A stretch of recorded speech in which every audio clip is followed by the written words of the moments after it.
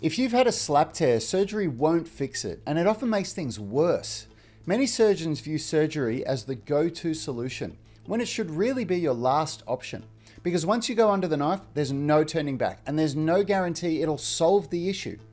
Your immediate course of action should be a tried and true rehabilitation program, one designed by experts who have a track record of successfully rehabilitating slap tears and restoring individuals to unrestricted, full-range strength training and sports. I speak from experience. I've had slap tears in both shoulders, and I avoided surgery, not out of luck, but because I had access to world-class sports physiotherapists who steered me through a highly effective rehab process.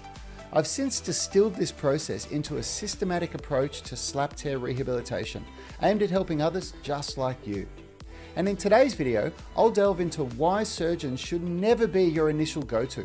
I'll expose the critical difference between the approach of a sports physiotherapist who works for a professional football team and whose mission is to get athletes back on the field as quickly as possible, compared to a sports physio who works in a general clinic serving the wider public. You'll find that their guidance and advice are worlds apart, each tailored to very different objectives and timelines. Lastly, I'll give you an inside look at what a slap tear rehab program from an elite sports physiotherapist looks like. This way, you'll be armed with the knowledge you need to make the best decisions for your own recovery journey. Stay tuned, you won't want to miss this. Get your slap tear rehab program here. Just click or tap the screen to get it. Here's the hard truth about slap tear surgery. It doesn't address the root cause of the problem. Even the world's leading surgeons can't restore your shoulder to its original state of function. Why? Because a slap tear throws off the harmony between your inner unit of stabilization muscles and the outer unit of prime movers. Your nervous system locks down the shoulder, restricting movement, which leads to instability and pain. This disruption leads to painful joint glide in both the humerus and the glenohumeral joint, limiting your range of motion and causing dysfunctional movement patterns. The key to real recovery is neuromuscular reactivation exercises for the rotator cuff and scapular stabilizers, along with strengthening the primary, more superficial muscles like the pecs, lats, deltoids, biceps, and triceps. Yes, even if you undergo surgery, rehab is still non-negotiable to regain full function. And here's what surgeons often won't tell you. If proper rehab can fix the issue, then surgery might just be redundant, only crucial in the most extreme cases.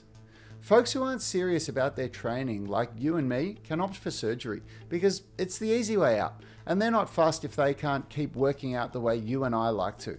But for those of us who are serious about our training, anything but full recovery is non-negotiable.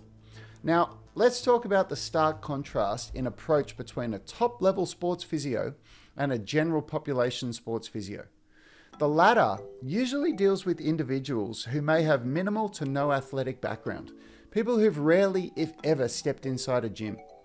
Consequently, their rehab programs can be somewhat basic and protracted. Why? Because they often depend on repeat visits for their business model. In contrast, when I experienced my slap tears, I was fortunate enough to have two elite-level sports physiotherapists working out of my gym. We would work out together daily and do live Q&A talks about injury rehab on YouTube, so I had this constant guidance with my slap tear rehab. That level of physiotherapy is unprecedented and gave me invaluable knowledge paired with first-hand experience of slap tear rehab. Their perspective on treating slap tears diverged dramatically from conventional wisdom. They had me advancing to increasingly challenging movements every 2 to 4 weeks. I was weightlifting from day one, accelerating my recovery beyond anything I had imagined. The reason their approach to slap tear rehab was so radically different from that of an average physiotherapist comes down to their specific roles. They're both head sports physiotherapists for some of Australia's elite football clubs.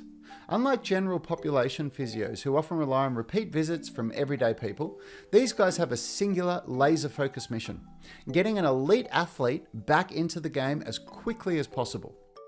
So they see rehabilitation very differently than any other physio I've worked with. Their strategy was simple: reawaken the scapular stabilizers and rotator cuff and remind them how to do their job properly. This gets the shoulder stable and moving the way it should again. And then we just strengthened the pain-free range and used progressive overload to increase that range over time. With this approach, I was able to do behind the head shoulder press within about 12 weeks of my injury and eventually made a complete recovery. The secret to my success was periodization. So every 2 to 4 weeks, my program would change to reflect the adaptation and newfound pain-free range I had. I've since used the same program to rehabilitate loads of people around the world. You can get a customized version of this program that's tailored to your needs and get coached by my team and I inside the UMS Tribe membership if you click or tap the screen here. But here's an example of the phase 1 workout that we get people started with. First, we do some scapular stabilization work like this. It's all about keeping the scapula retracted and depressed whilst moving the hand only. Then we do some scapular stabilization and rotator cuff work before moving into some isolated rotator cuff work.